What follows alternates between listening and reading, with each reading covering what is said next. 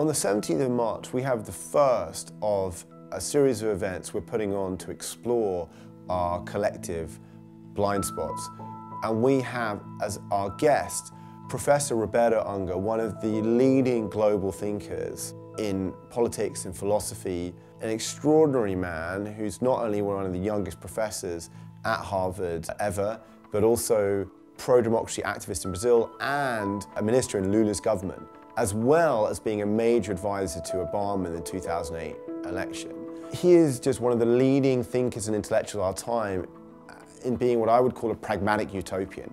How do we really envision an exciting, a powerful, and a radically better future, at the same time with it being practically realizable in incremental steps? Not something where we need a revolution tomorrow, no, where we can go towards that.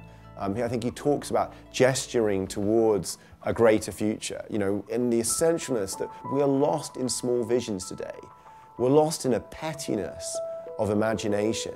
We need to renew our imagination, our capacity to believe in a great future, without thinking that necessarily means that we must end up in some horror of, you know, authoritarianism. No, we can have democratic utopias. And Roberto Unger is the perfect man to be talking with us about that and the rise of populism, the development of the knowledge economy, and what we're not seeing about the connection between the economic changes that are all around us in the digital world and the rise of Brexit, Trump, and Bolsonaro.